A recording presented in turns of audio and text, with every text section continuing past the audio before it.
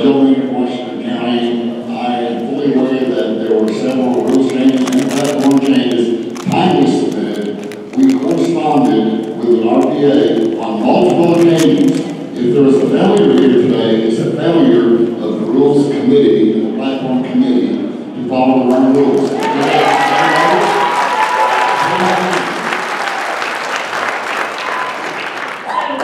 I would just like to say that the multiple platform changes were submitted to the Rules and the Platform Committee. They were not then circulated to the chairs and the rest of you. That is where I think that is the crux of this issue.